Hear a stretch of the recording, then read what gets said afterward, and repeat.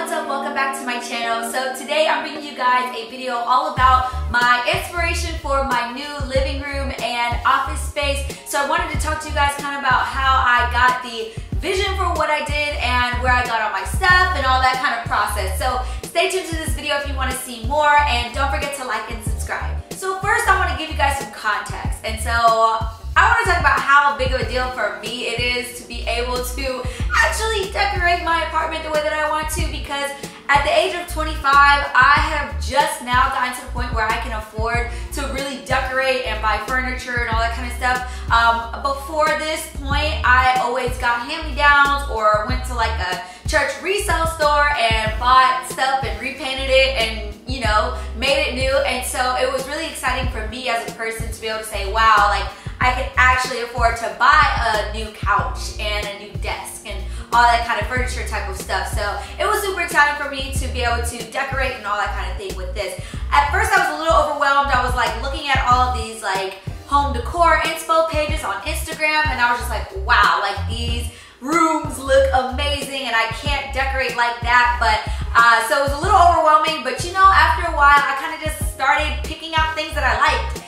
And just was like, you know what, this will go good together and this will go good together. And I'm still a work in progress. You'll see in this video I'm still a work in progress, but I'm loving the stuff that I got so far. So I definitely wanted to tune you guys into this process of redoing my apartment. And so I will be doing a full apartment tour after I finish everything, but I definitely wanted to show you guys kind of like what point we're at right now. So my bedroom is going to be the next project, and so I will keep you guys involved with that and how I'm going to be looking for inspo and all that kind of stuff with my room.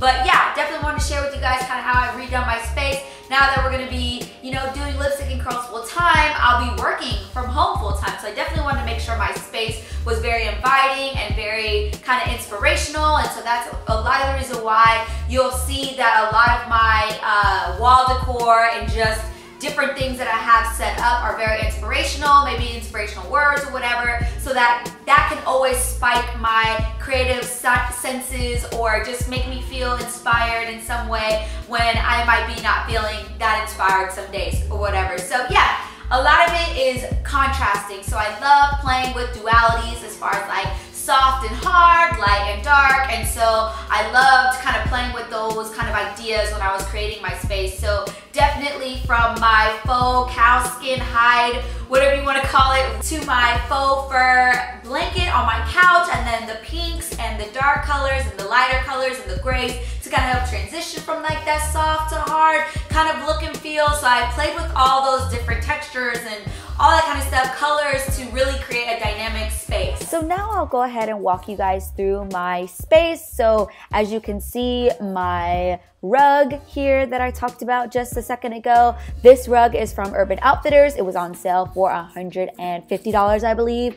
And then my couch is from IKEA. It's the new couch they just released a few weeks ago, and obviously I will link all this stuff down below. You can see my kitchen area back there is not super organized, but like I said, we're getting there, y'all.